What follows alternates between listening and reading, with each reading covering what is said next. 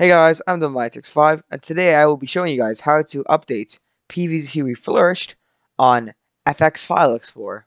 So what you're going to want to do is go over to this video here, and then when you're there, you're just going to want to scroll down, and then either click the Mega or Google Drive link. Personally, I use Mega because Google Drive is sometimes down, but Mega always works for me.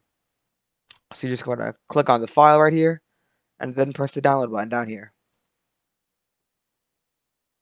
And now we wait for it to download, which does take a while.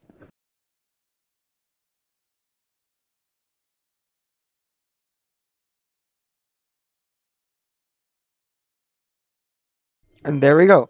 The file is now finished downloading. But anyway, so you just gotta open up System Apps and then go to Media Manager. Then you want to press Import from Windows, and then just click on your file. And this will take a while.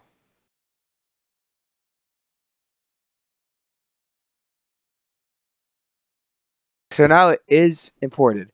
So now you're just going to want to go back home and then click on FX. There are two versions of FX that did install onto my Bluestacks, and one of them is this weird text editor, which I do not know what it does, but this one actually lets you edit the files and figure out where they are. So you're going to want to go into DCIM, shared folder, and then the OBB file should be right here. So you're just going to click it, hold the mouse button down on it, and then press copy. And then go to the phone icon, Android, OBB, and then com.ea.game.pvz2_rfl. And then you simply just click the one copied, and then paste it in. And you are going to want to press overwrite, and then OK. This should not take too long.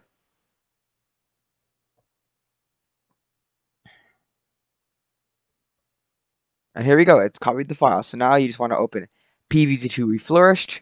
And now you should have the new PVZ2 The Springing updates. This update also did include an April Fool's event, which is pretty spongy, if I do say so myself. So I hope you guys found this tutorial helpful. If there are any problems with the tutorial, just make sure to comment below. And thanks for watching. Goodbye.